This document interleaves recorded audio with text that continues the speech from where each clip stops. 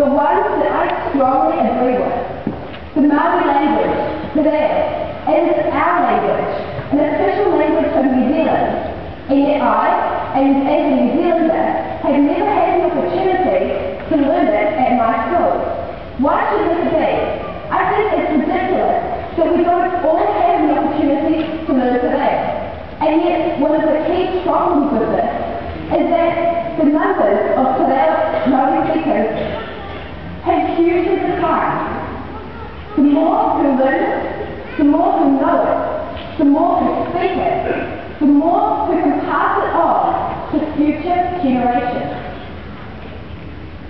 Languages are a key thing, and living in today's multicultural global village, I'm a strong believer in languages, any languages.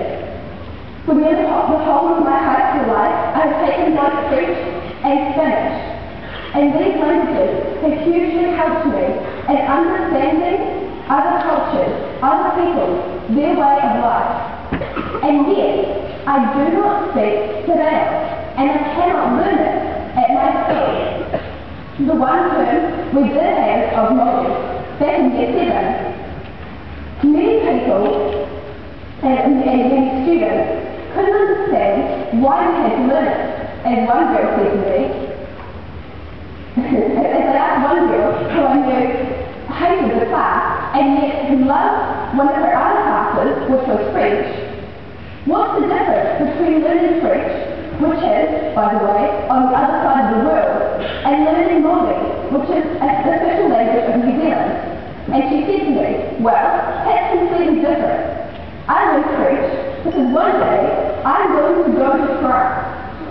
But I'm never going to go to, and she paused and looked at me.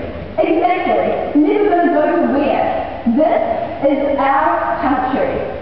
This is our language.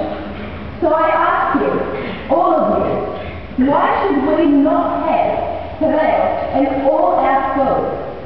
Why do we not have it already?